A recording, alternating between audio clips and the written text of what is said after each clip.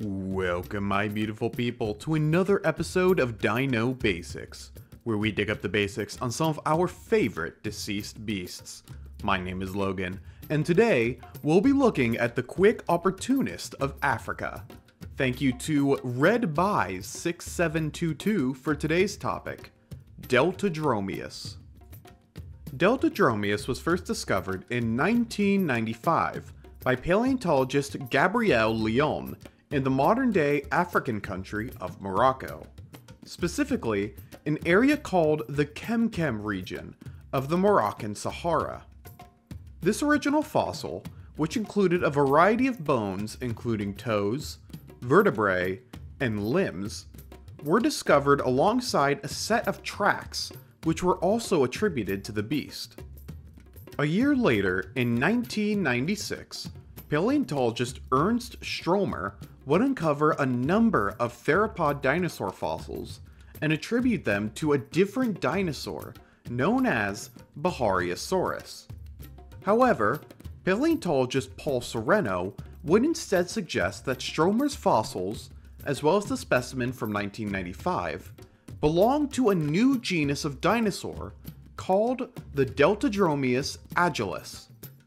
This decision would not last long, as the specimen discovered by Stromer would later be attributed to an entirely different genus, due to notable differences from the type 1995 specimen of Deltadromeus, leaving this 1995 specimen as the only recognized fossil of Deltadromeus today. This confusion between Bahariosaurus and Deltadromeus is actually quite understandable, as paleontologists have been debating whether the two genus are separate for years. Sereno and his team authored a paper exploring Cretaceous dinosaurs of Africa, where he noted that his team believes specimens of Bahariosaurus should be classified as Deltadromeus, while the genus Bahariosaurus is a nomen dubium, or non-existent, classification of dinosaurs, due to a lack of definitive fossils in the latter's genus. However, making a definitive comparison between the two is somewhat difficult, as neither dinosaurs have ever had a skull recovered, and Bahariosaurus's type specimen was destroyed in a World War II air raid, while other fossils attributed to the genus are questioned for actually being Bahariosaurus. Deltadromeus only has one recognized species, the Deltadromeus agilis. The name Deltadromeus translates from Latin, stemming from the words delta for, well, delta, in reference to the geological formation of wetlands around rivers, which would have been abundant when this dinosaur lived, as well as dromeus, meaning runner, translating to delta runner. This name is in reference to the high speeds that this animal was capable of, further reinforced by its species name of agilis, translating to agile. While this dinosaur was certainly a theropod, or lizard-hipped, dinosaur, further classification has not been as well agreed upon. Over the years, Deltadromeus has been classified as everything from a carnivore to even a tyrannosaur. While the original 1996 classification by Sereno argues otherwise, most studies today argue that Deltadromeus was a member of the Ceratosaurian group, named after one of its most famous members, the Ceratosaurus. More specifically, Deltadromeus belonged to a primitive family of ceratosaurs called the Noasauridae. The Noasauridae were closely related to the short-armed Abelisauridae, which included members like the Majungasaurus and Carnotaurus, but are noted as different due to their more unique jaw structure and more traditional theropod bodies. However, similar to its relation to Bahariosaurus, this topic will most likely be debated among scientists for years to come.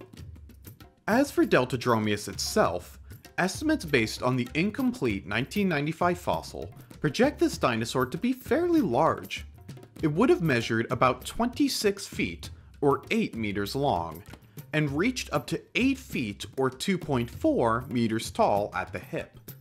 It would have weighed almost 1 ton, or 1,000 kilograms, about the same weight as an average African elephant.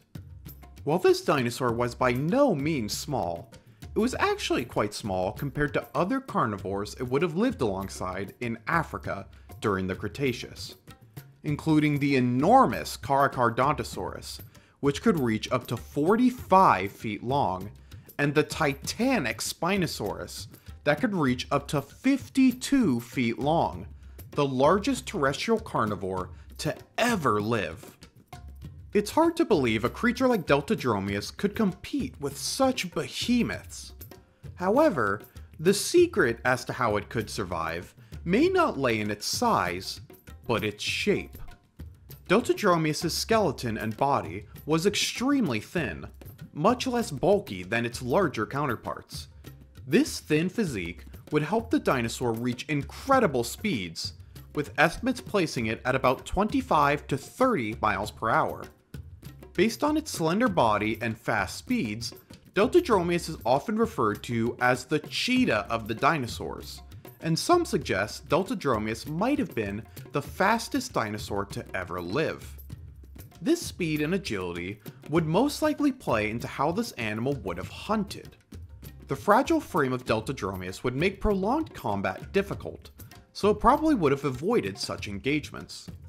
Instead, rather than overpowering its prey like the Carnivores, Deltadromeus would rapidly strike its prey, wearing them down before finally delivering the killing blow. This lifestyle would have been aided by its long legs, supporting a bipedal stance and ending in 3 sharp-clawed toes. Its arms were actually quite long for its family, ending in powerful claws ideal for slashing prey as it chased them. Its neck was also quite long, and would have supported a fairly small skull, sporting a strong jaw lined with razor-sharp teeth for cutting and slicing through flesh. Deltadromeus would have lived during the late Cretaceous, almost 95 million years ago. It would have lived throughout northern Africa, particularly parts of modern-day Morocco. During this time, Africa would have been a fairly tropical environment, interlaced with long, winding rivers and dotted with lush forests and wetlands. As previously mentioned, Deltadromeus would have had to compete with massive carnivores, like Carnivores and to a lesser extent Spinosaurus, due to Spinosaurus primarily being wait, never mind. Apparently we're back to Spinosaurus being a terrestrial carnivore. Feel free to come back in 2 years to comment why that's wrong again. I won't blame you. Due to the previously mentioned lack of skull, while this dinosaur was certainly a carnivore, its ideal prey is not completely agreed upon among scientists.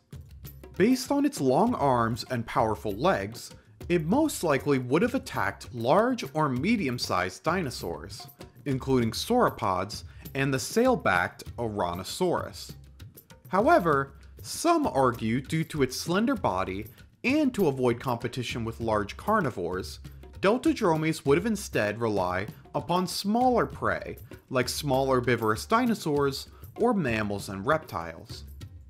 Today, Deltadromeus is often overshadowed by other large carnivores, not unlike when the dinosaur was alive.